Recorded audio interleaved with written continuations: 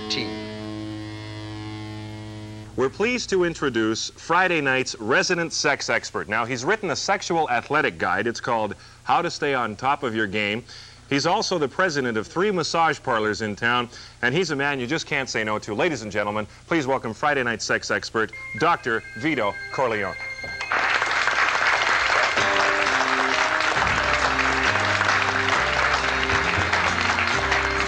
Nice to see you, Vito. Hey, Paisano. Nice to see you. Really a pleasure. Thanks for coming. Hey, Thanks for coming. okay. You're looking okay. You're looking terrific. I know you're very busy, and I appreciate you taking time out of your busy schedule. Well, the trotters are running at the track, but I figure, hey, your time is my time, your money is my money, I'm here. Well, you owe me a favor, too. That has a lot to do with it. Let's get on. You know, Dr. Vito, you're an expert, and the first thing I'd like to ask you, the sexual revolution, I feel that it's reached a real peak in the 80s. Would you agree with that? Oh, it's unbelievable. It's growing like leaps and bounds. It hasn't climaxed yet, but it's getting there. You know, there's a lot of people. There's magazines now, there's radio now, there's TV now, there's... Well, you got this, what, Dr. Ruth Westheimer? Dr. Ruth, little girl, book. big Sure. act, big act. Do you know her? Do you know her? Westheimer? Yeah. I've known her since she was baby Ruth. Oh, so you're good friends then. You're close. We're like this. I understand. Listen, Dr. Vito, I know you're a busy guy. We've had some questions that have been sent in by our viewing audience. Oh, yeah. From folks who would like to have some things answered, if you don't mind. Hey, I took a Hippocratic oath to help people. I'm going to help people. Sure, I understand. All right, first one is, Dear Dr. Vito, Yeah. I'm 16 and I just started dating. Is foreplay allowed on the first date? And it's signed Heather in Homewood. Heather, I got to tell you, it might be noisy on the first date, but it won't get loud till like the 3rd or 4th date. You find out what he likes, what you like. Dr. Vito, I don't think Heather means loud noise. I think she means, is it okay? I think that's what she's after. Okay, hey, it's okay with me. Is it okay with you? I guess so. Hey, Bambino, it's okay, but no tongues. Okay, yeah, fine. Why don't we just move on? We'll move on, Dr. Vito. The next one reads, Dear Dr. Vito, I've been married 26 years to a male chauvinist pig who believes a woman should be barefoot and in the kitchen. You've heard that story before. What should I do? Signed, Domestic in Dominion City. You know, Paisan, I got to tell you, this is a very important question to me. It hits close to home, close to my heart.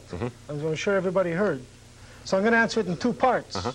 The first part, the barefoot part, listen, I love feet, okay?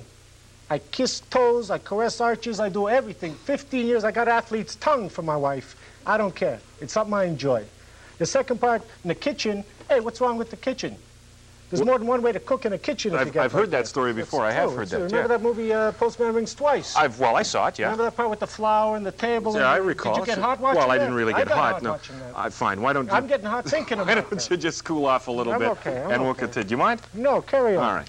Dear Dr. Vito, you okay? Can we get you anything? No, I'm good. Fine. Dear Dr. Vito, I'm a 32-year-old unemployed postal worker. I've been dating the same inflatable doll for the last 3 years. That's what it says. Yeah. And the relationship just isn't any fun anymore. What'll I do? And it's signed, Out of Breath in Boiseville. Out of breath. I'm here on my own time, okay? You give me questions like this, I can tell you one thing. Your biggest problem is not unemployment. Let me get that right off the bat. Why don't you take this thing of yours out, fill it full of helium, and take it to a disco, okay? Give me a break. That's a good, straightforward answer, Dr. Vito. You must have something more... We got time for one more. Tangible, yeah. You got time for one more? Yeah, let's go All for right. it. Dear Dr. Vito, my wife and I are enrolled in medical school and recently read in the National Enquirer magazine about a man in San Francisco who has 3 penises. Is this biologically possible? Signed, Wondering and Winkler. You know, Paisan, I'm a doctor, okay? I don't know if it's possible, I don't know if it's impossible, but if it's true, I can tell you one thing, this guy's pants fit him like a glove. Okay, whoa, I think we got some CRTC regulations. Stan, I gotta get to the track. It's gonna slice. Good seeing you. Thank you very much. Thank you. Thank you very much. Make sure my money's in the mail, too. All right, thanks very much. I know he's a busy guy. Ladies and gentlemen, Dr. Vito Corleone. Thanks.